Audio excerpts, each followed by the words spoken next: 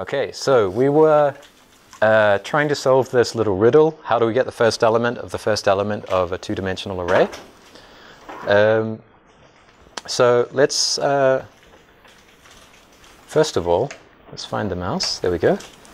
So let's redefine lists to be something that we know will succeed. And then later on we can look at what will happen in the failure case. So the obvious thing to try is to take the head of the lists. So what should this give us? Just the first. Yeah, just the foo bar baz. Yep, that's right. And so how do we perform operations on a maybe? We can map, yeah. So let's map and let's figure out what we're going to do. So this function here is going to receive essentially one list as an argument, and then it's going to do something with that list. So let's say it's going to take the head of that list. Just foo. Now the first thing, because I like to clean things up as I go, this is unnecessary function wrapping. So we can just simplify that to map head over the head of the list. Now we have nesting. We have this maybe inside a maybe. Can anyone remember how we get rid of one level of nesting? We can join. Join takes away one level of nesting from a nested structure. So now we have the answer that we wanted. We got the first element of this two-dimensional array. So can anyone remember how we can avoid introducing the unwanted nesting that forced us to use join to undo that nesting? So the trick is, go back to the version that was using map. This is the version that introduced the unwanted nesting, and change map to chain, aka flat map. And that's it. That's how we do it. And so if we had a list of lists of lists, we could use exactly the same technique. We could use head to get the first element, then we could chain head, and we can chain head and ad infinitum to dig as deep as we might need to go. So chain is a wonderful function. So this is the first version that we wrote. We used pipe. We took the head. We had to map to get inside the maybe. But the function that we provided to map returned a maybe, so we ended up with nesting, and we used join to undo the nesting. Then we replaced the map and join with chain. And it's a nice property that will always be equivalent, assuming that your data types have been implemented lawfully. They should always be equivalent. So I love refactoring. Refactoring with the compiler is nice. Refactoring in JavaScript is often based on unit tests and reasoning, but this is certainly something which is quite easy to reason about once one has internalized that rule. So yeah, we can take the head, chain, and take the head. So now what do we have? Well, we now have the ability to take the head of nothing, which is going to give us nothing. Or we could take the head of just empty array. That's going to give us nothing. So what you'll notice here is that we collapsed two different failure cases. So in the first example, we had nothing as our input. And one way to think about that is this expression would probably occur somewhere in a pipeline, and the nothing that's coming in is indicating that some previous computation failed.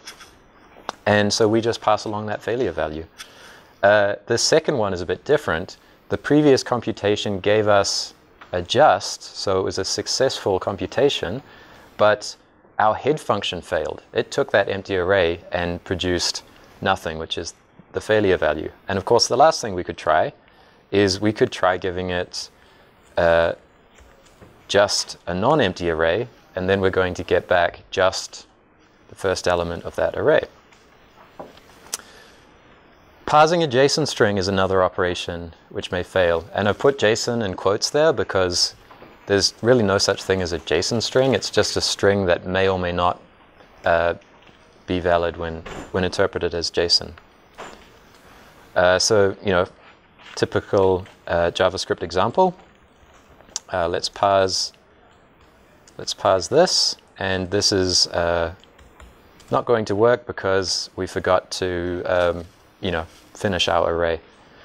So we're just going to get a runtime error, which is not great.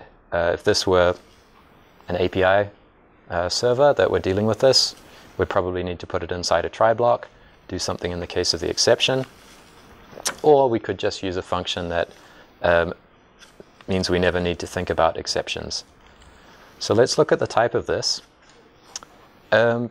This is pretty interesting. Now there are 3 different functions in Sanctuary that all have one of these predicates as their first argument. So you can see that the first argument to parse JSON is this really general predicate. You won't see there's any type used very often in Sanctuary type signatures, but any really is any JavaScript value. So the idea is that we're going to attempt to parse the JSON. If the parsing fails, we're going to catch that exception. This is all in the implementation of parse JSON, so it's not something we have to worry about. But parse JSON will parse that JSON inside a try block. If an exception is thrown, it's going to catch that exception to stop our program from crashing, and it's going to return nothing. If the parsing succeeds, it's going to take that value, and we have no idea of the type of that value. It could be any JavaScript value, just about anything that could be serialized to JSON. And we're going to give that function to our predicate, and our predicate is going to decide whether or not we consider that to be valid. This turns out to be really powerful because the problem with parsing JSON is that, okay, parsing may succeed, but we really don't have any idea what we're dealing with. So if we were just to write vanilla JavaScript, we would end up dealing with this thing that we might call X. We don't know what it is. And then let's say that we hope there's an ID property on X. But X could be null. Null is actually a valid value that we might get back from JSON.parse. So we can't even assume that it's an object. So we're going to have to write all this defensive code where we basically check to see that X is not null, and then if X is not null, access the ID property, and then maybe do a check to say, well, is that a number? So we end up writing a lot of defensive code. What we can do with parse JSON is we can decide what's going to be valid in our use case. So the first thing we might do is provide a function that always returns true. Now, s.k, it's a bit unnecessary here. This is a function that takes an A and a B and returns the A. So it's a constant function. It always returns its first argument. So if we say s.k of true and foo, we're going to get back true. It doesn't matter what the second value is. We're going to get back true. Now, another way of writing that in JavaScript would be this. Instead of s.k of true, we could write an arrow function that just ignores its argument and returns true.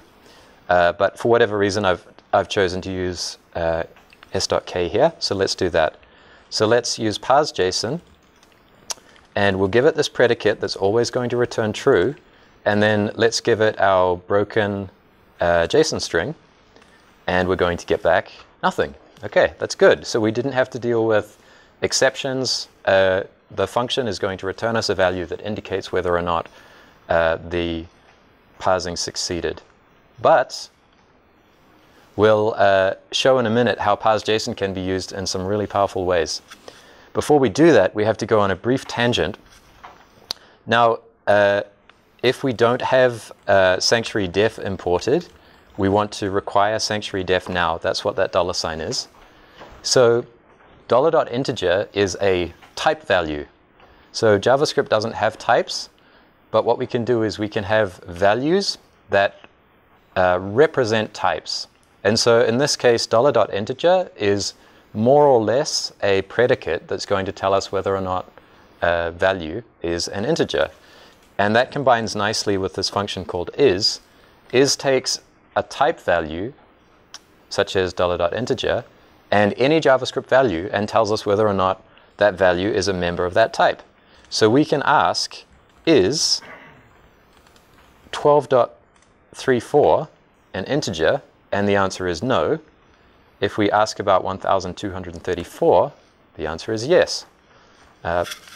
Pretty straightforward.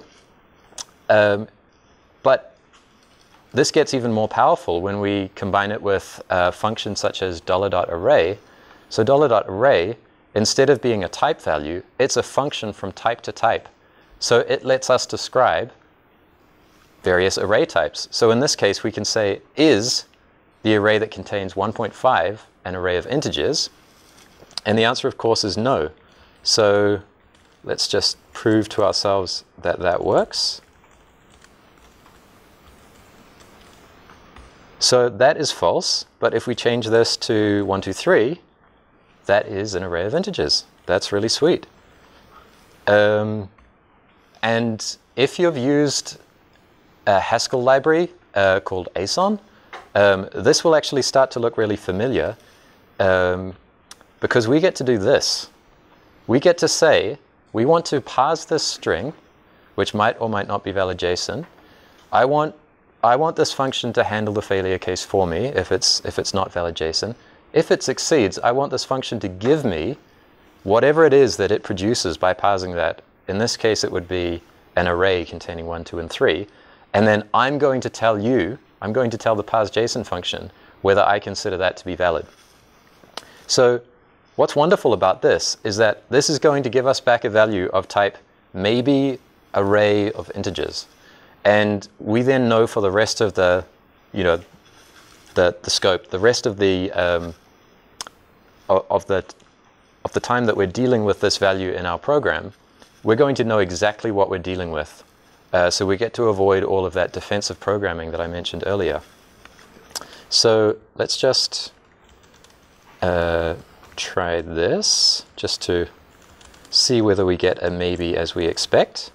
So let's try it with some invalid JSON. We get back nothing.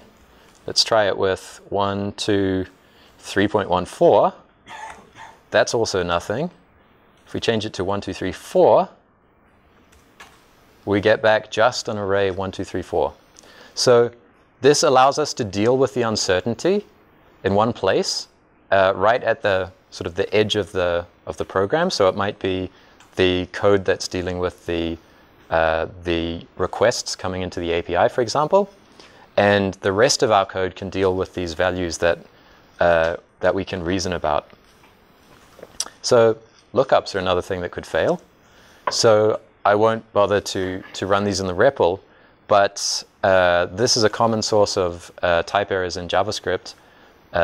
We assume that this foobar baz path is going to exist, and the lookup fails at some point, and we either get back undefined, or we get undefined when we look for foo, and then we try to look for bar and undefined, and it blows up. So earlier we looked at a function called prop, and get, as I mentioned, is the cousin of prop. So get is one of these functions that I mentioned that takes this very general predicate as its first argument. And so this allows us to do something very similar to what parse JSON was allowing, which is we can take some value that we're given that we hope is maybe an object that has a particular property, but we're going to accept the fact that the property might not exist in this case. So to give an example, we might say, well, this could have a property named visible. We want it to be a Boolean value if it's there. But if it's not there, just give me back nothing. So this is either going to give us back nothing, just false, or just true. Those are the only three possible values that we could get from this code. And in this case, of course, the property is there, so we'll get back just false. So chain is great for sequential operations, these things like take the head of the head or whatever. But sometimes we want to perform operations in parallel.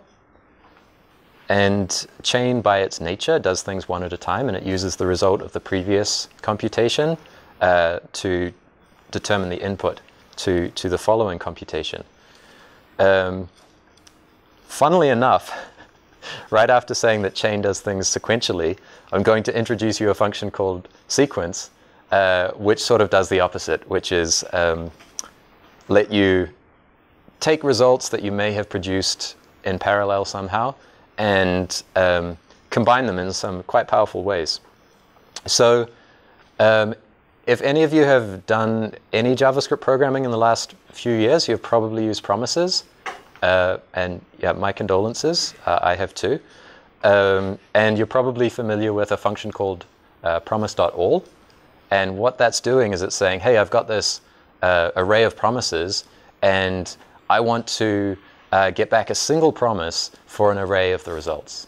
It's a common thing to want to do because we don't want to deal with these results one at a time. We might be making AJAX requests to various services, and we want to do something once we have all the results and we have all the context we need. So it turns out that promise.all is another miss for JavaScript. It's another case of doing something for a specific data type that could have been done in a more general way. And had it been done in the more general way, there wouldn't be thousands of Stack Overflow questions about, why is this promise swallowing my exception, or, how do I return a promise inside a promise, or, there are just various special cases. The promise spec is, I don't know how long, like 40 pages or something. And I could show you the source code for sequence, and it would be like 2 lines of code. So yeah, it's sad. But we have a spec called Fantasyland. It's all about rainbows and unicorns and things. And actually, it was created by Brian McKenna, who is, I think, a frequent LambdaConf attendee. I don't think he's here this year. But he created it in response to a heated discussion on GitHub on the Promises A+ spec repo. Someone had suggested, why don't we use category theory, and we would have like these really nice, consistent interfaces, and we could just use, we could just use map. We could just have this map idea, and we could have this flat map idea. And that was shot down by all the sort of JavaScript people with tens of thousands of followers and lots of popular repos and things. And one of them memorably said, I think you should go back to your typed programming Fantasyland. And so Brian McKenna, later that day, responded on the thread to say, I've created a new spec called Fantasyland. And that was in about 2012 or so.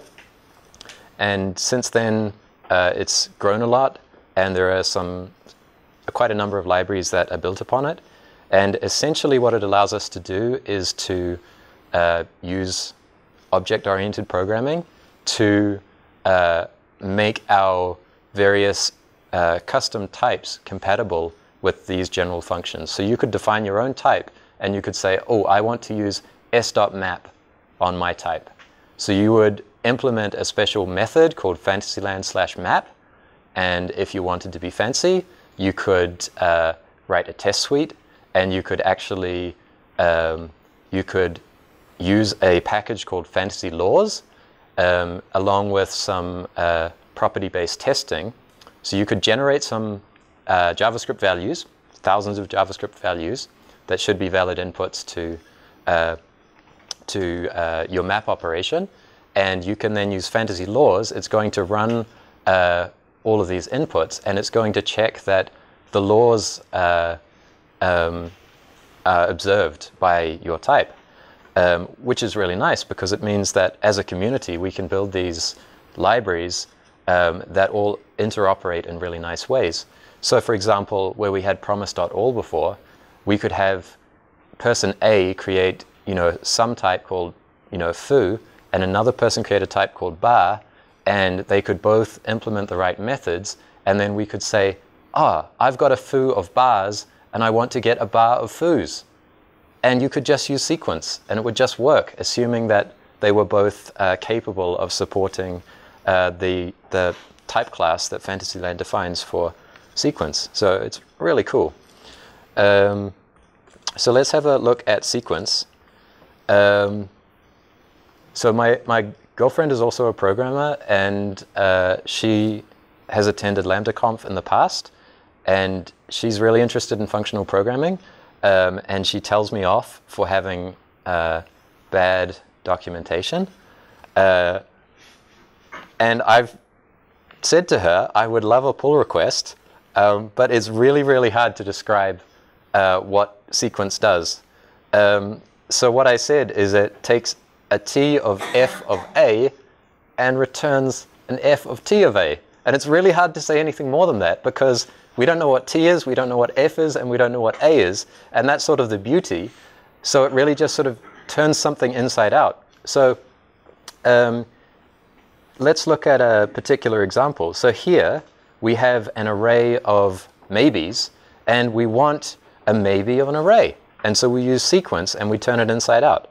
And we can do the opposite operation, which is we have a maybe of an array, and we want an array of maybes. So we can go backwards and forwards in some cases.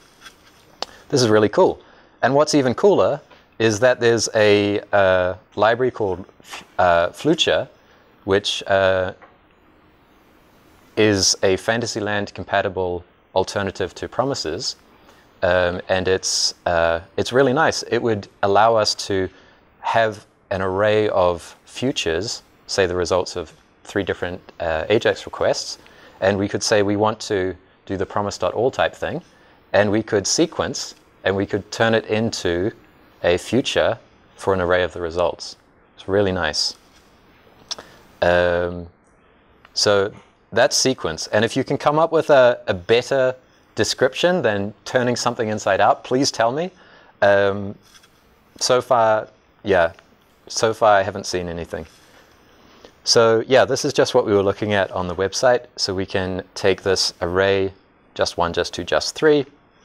We can get back just an array 1, 2, 3. And this is really nice. And for the final challenge, this is going to be quite important. So the way that I think about this is that one failure sort of corrupts the whole operation. So if we have, let's just go back to having just 1, just 2, just 3. I forgot my prefixes. Oops. So if we go back to this, we turn it inside out. That's great. Just 1, just 2, just 1, 2, 3. And now if we put a failure value in there, what do you think is going to happen? Keep in mind that the return type has to be a maybe containing an array of numbers in this case. And yeah, so there are a few different things that it could do potentially, but the way the behavior has been defined for the maybe type is that it has this sort of tainting quality. So 1, nothing is going to taint the whole collection. And in case you're wondering about this funny argument, this is something that wouldn't be necessary in a language like Haskell, because the types could be inferred. The problem is that if we had a situation like this, this is a valid operation, but without this s.maybe hint, sequence wouldn't know what it's meant to do. Because it needs to know, well, okay, you're asking me to take this array that doesn't contain anything and put it inside something. What do you want me to put it inside? So that's what that first argument is. As I mentioned, it wouldn't be required in Haskell, but this is one of only a few places where the code is, different in a meaningful way from the equivalent Haskell code. Sorry, to clarify, the second argument, the maybe, that is, you need that to iterate through the inner array. So yeah, so what normally happens is we're able to rely on the values that are inside the array to sort of dictate the container type. So in this case, we have an array of maybes, and we sort of take the first maybe out, and we start sort of smushing all those maybes together to create a maybe that has all the results inside. But in this case, there's actually not a single maybe in sight. So sequence needs to know, well, what do you want me to wrap this array in? So it's a bit of boilerplate. It's unfortunate because it does sort of force us to hard code something that could otherwise be left more general. But in practice, it's not a big deal. Well, can you potentially put something else in that position? We could. So let's do something different. So let's put array here. So now we get an array inside an array. So that's just telling us, what do you want me to wrap this in? There are even some other things we might be able to wrap it in. There's an either type in Sanctuary, so we could wrap it inside the either type. Yeah. So this is really the culmination of all the functions that we've looked at and the ideas that we've been thinking about. And it's admittedly a contrived example, but I think a contrived example can be quite useful because it can allow us to, in a very sort of small piece of code, deal with a lot of these ideas multiple times. So this is our challenge. We have a string, which could be a valid JSON string, and we're hoping that if it's a valid JSON string, it looks something like this. It's going to be an object with an X property, whose value is an object with a Y property, whose value is an object with a Z property, whose value we hope is an array of strings, which we hope are hex strings, so base 16 integers represented as strings. And we want to say if all the elements of X, Y, Z are hex strings, we want to return the sum. So as I say, completely contrived, but it does make it easy to fit on a slide. And we get to use a lot of the functions that we've worked with so far, and a lot of the sort of chaining of operations which may fail. So I suggest, if you're interested, that you work on this on your own computer. What I'm going to do, though, is go back to the basics, and I'm going to put a little test case in here. And we'll start by testing the happy path. That's the one that's really easy in JavaScript, in sort of vanilla JavaScript, to get right. So we want 28, 29, and 20A.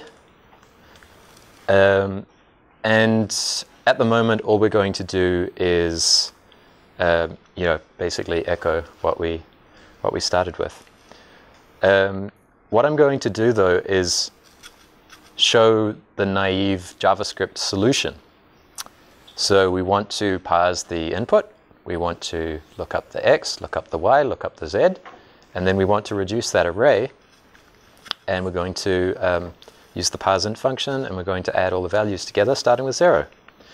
So what are some of the problems with this code? Because there are a few in just a small piece of code. So this is the first problem. So the parsing could fail. This is the second problem. We have no idea whether the thing that we get back from JSON.parse is something that is even safe to do property access on. Just to show you what I mean, because it is quite surprising. If I parse the string null, I get null. That's actually a valid JSON value, so I can turn it into something. So if I try to do, find me the X property of the result of parsing the string, even if the parsing succeeds, I might have an exception at that point. So, okay, so the .x is a problem, so is the .y, so is the .z. So is the .reduce, because who knows what x, y, z is? It might not be an array. Or it might be something that is not an array that still happens to have something called reduce attached to it. So this is another assumption. We're assuming that if XYZ does exist and is an array, that it's an array of strings. And I really don't want to go into what might happen with parseInt if we give it non-string values. Probably it's going to do some type coercion, and maybe it will end up working for the wrong reason. And finally, this is an assumption because we're not checking to see whether the string is a valid hex string. And the requirements of this contrived challenge are that if one or more of the values is not a valid hex string, we want to have the operation as a whole fail. So this is what I've done sort of to provide sort of a framework for us to start with, rather than just throwing you into the deep end and saying, go off and read the documentation for all these things. Let's just write the JavaScript code that we had before, but in a pipe form. This will allow us to sort of update this code. We can sort of replace each unsafe operation with a safe one, potentially. So we want to parse, we want to get the X, get the Y, get the Z, and then we want to parse each of those strings. Again, we're not removing any of the assumptions here. We're just reshaping the code. And finally, we're going to take the sum,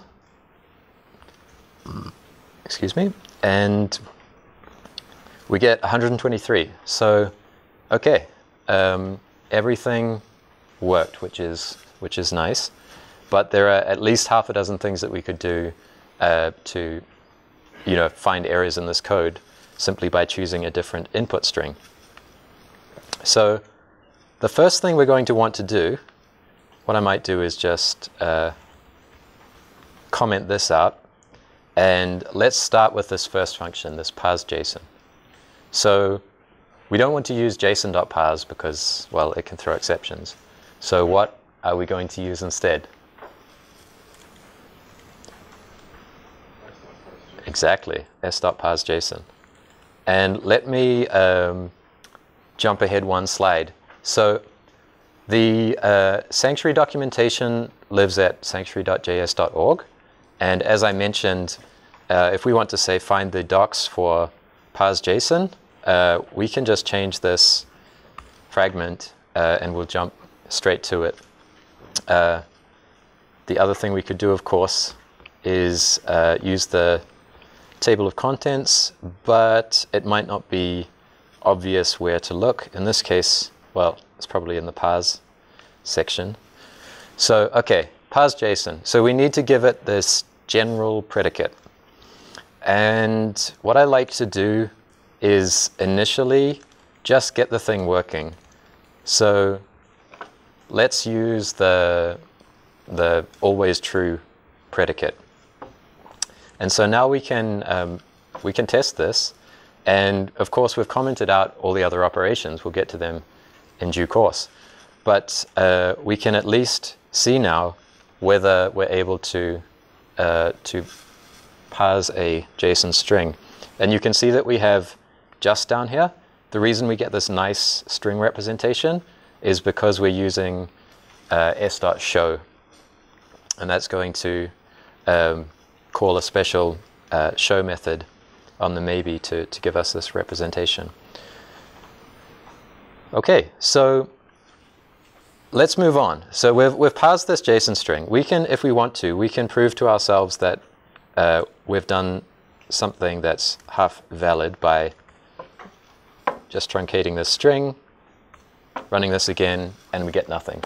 Okay, so we're handling invalid JSON. So that is pretty much something we get without much effort on our part because parse JSON is doing the hard work for us.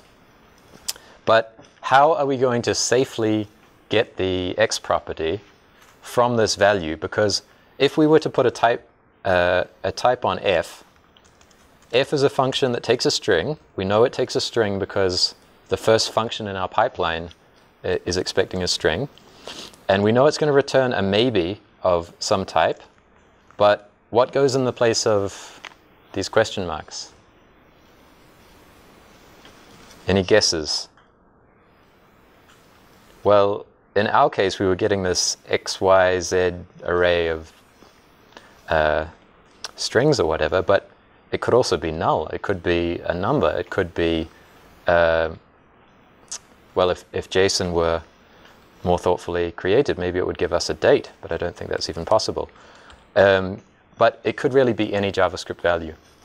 So that's the problem with our current situation. We've safely parsed the JSON, but we're still dealing with uncertainty. We don't know what this value looks like. But if we look at the documentation for this get function that we looked at earlier, so get allows us to safely get a value from an object by its property name. So here we're asking for the X property of this object, and we're saying, well, we're only interested in the value if X is a number. So this is great. There's an X. X is 1. 1 is a number. So we get back just 1. Here we have something that to a JavaScript programmer might look like a number, but no, the string 1 is not equal to the number 1. And the string 1 is not a member of $number. So we get back nothing. And in the third case, there's no X at all, so we get back nothing. So again, what's nice is that we have two different failure cases. We have this X exists but is not satisfactory according to our predicate. And we have this other case where X is not present. So the maybe type is really nice for collapsing these different failure cases. Now, of course, there are times when you actually care about the reason that something failed. And in that case, you would want to use the either type instead, or perhaps validation type or something else. But for our purposes, this collapsing behavior is very nice because we're going to end up with nothing for any number of different reasons. But that's not a problem. We're not interested in knowing which particular operation failed. We just want the eventual successful result or nothing in the case of failure. Okay, so we're going to need to do something to get the X.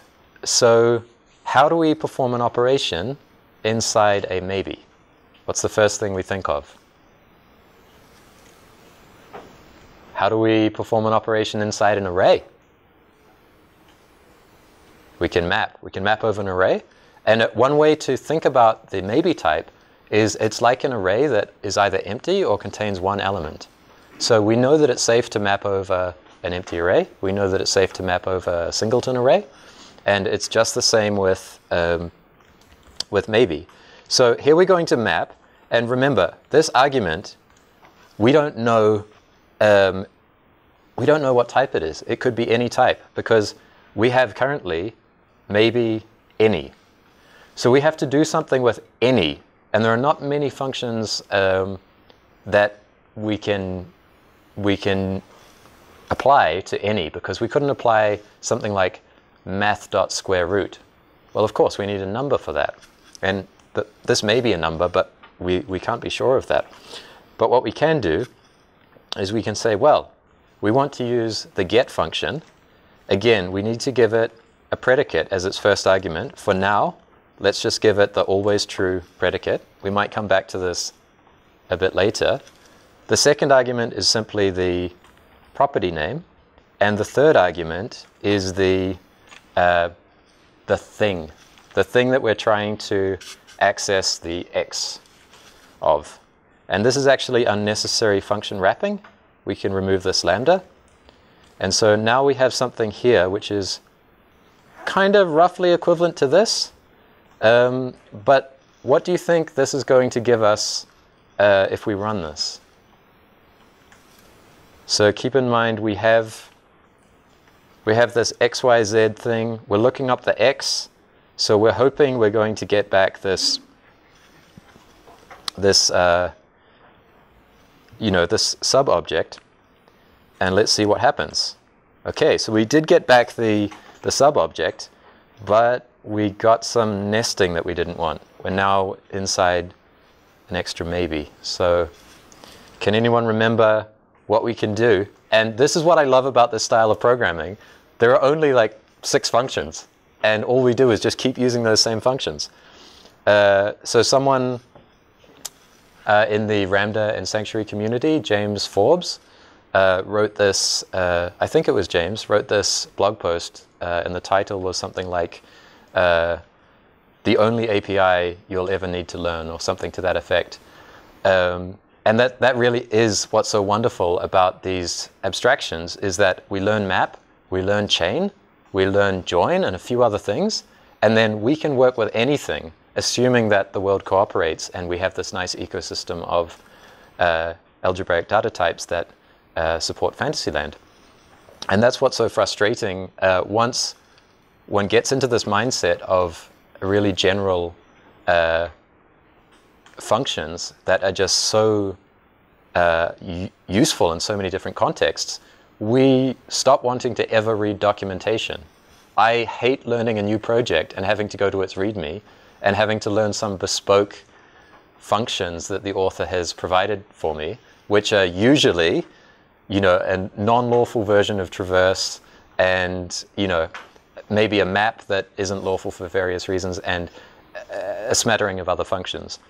I just want to take someone else's data type and just use all the Sanctuary functions, because that, for the most part, should be all I need. Now, of course, if there's something specific to your data type, well, of course, by all means, provide some functions that work for that. But don't give me just bad versions of things that you know, smart people like Brian McKenna have already specified. We should just follow the lead of those people. So the answer, to come back to this, is join. Anytime we have a nested structure and we want to get rid of some nesting, we use join. So that's great. What's better than using map than join? Not introducing the nesting in the first place. So I'll skip ahead. I'll catch up with the slides on the left now. So we started with our empty pipeline. We parsed the JSON, and this is really the direction that we're heading in. So we can replace the combination of map and join with chain. If we use chain instead of map, we don't need join, because chain essentially does the joining as it goes. So we can run this in the REPL. We should get exactly the same result, and we do. Now to do the Y and the Z, we copy and paste. We just imagine that we're programming in Go.